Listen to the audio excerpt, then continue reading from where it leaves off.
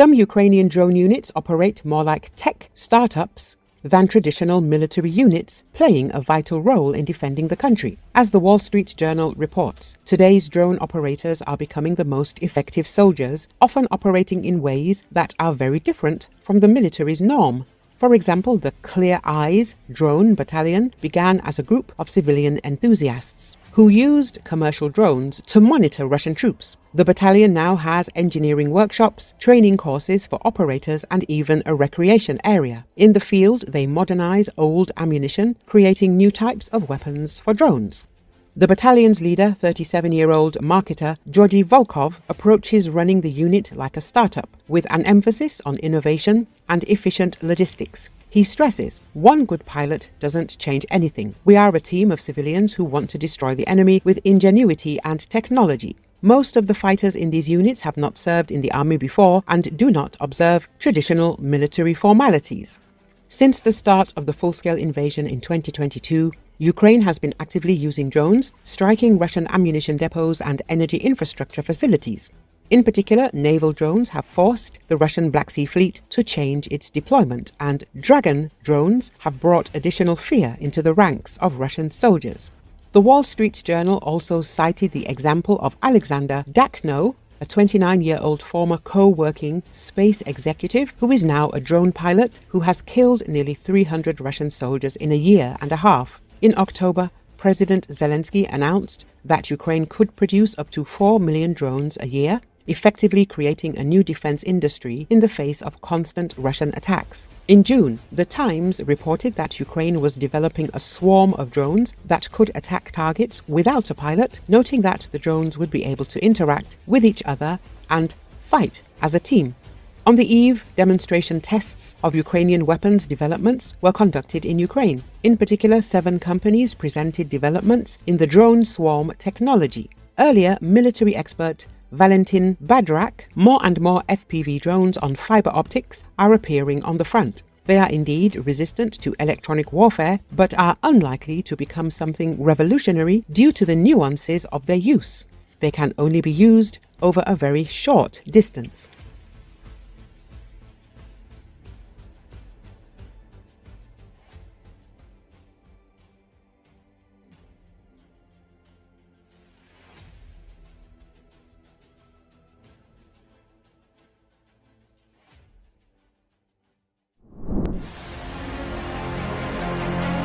The agreement between the North Korea and Russia to send North Korean troops provides for bilateral benefits. In particular, Russia allegedly pledged to pay high salaries to the military, reports the Korean Herald. Korean MP Wi Sung-luk, who was Seoul's ambassador to Russia, said in a commentary to the Korea Herald that joining the war against Ukraine was not a bad deal at all for North Korea. According to him, the financial and food crisis in the North Korea are largely resolved thanks to Russian compensation for its contribution to the military effort against Ukraine. According to North Korean intelligence, in exchange for the North Korean military, Russia has pledged to supply 600 to 700,000 tons of rice per year to the North Korea, pay $2,000 salaries to North Korean soldiers involved in the war against Ukraine, and share space technology. Moreover, the countries agreed to involve Russia in combat operations on the Korean peninsula in the event of war. Recently, the world was shocked by the information that North Korea sent thousands of its military personnel to Russia. Ukrainian intelligence reports that their number may reach more than 10,000. The Financial Times noted that some North Korean soldiers are already in the Kursk region of Russia, about 50 kilometers from the border with Ukraine.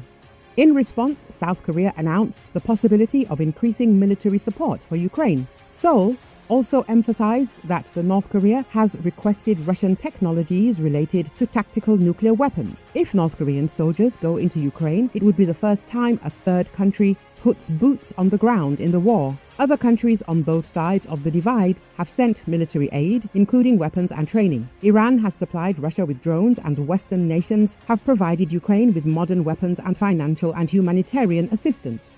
The United States say some of those troops have already moved near Ukraine's border in the Kursk region, where Moscow's forces have struggled to push back a Ukrainian incursion. We've not yet seen these troops deploy into combat against Ukrainian forces, but we would expect that to happen in the coming days, U.S. Secretary of State Antony Blinken said at a news conference with Defense Secretary Lloyd Austin and their South Korean counterparts. Blinken said Russia has been training North Korean soldiers in artillery, drones and basic infantry operations, including trench clearing, indicating that they fully intend to use these forces in frontline operations. Ukraine is preparing as though combating North Korea in its territory is inevitable.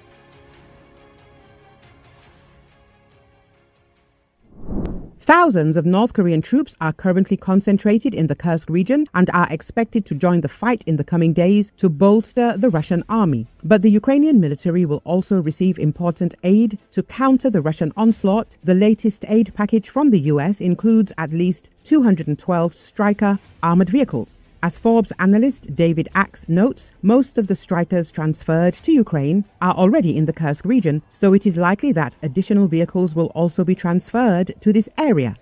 As the analyst explains, taking into account the loss of about 24 Strykers in combat, the new delivery from the US will increase the number of these armored vehicles in the Ukrainian armed forces to almost 400. At the same time, Ukraine usually distributes them among assault brigades, 3 battalions with 31 vehicles in each brigade.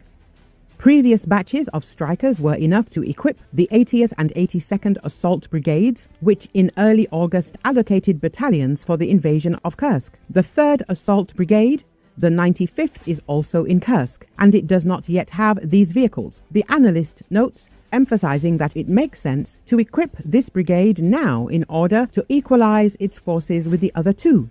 The maneuverable Stryker, with its top speed of 60 miles per hour, is well suited to the chaotic urban combat and rapid road assaults that characterize the fighting in the Kursk region. In addition to being fast and maneuverable, the vehicle is a good observation and firing platform for top-mounted sensors and weapons, Axe said.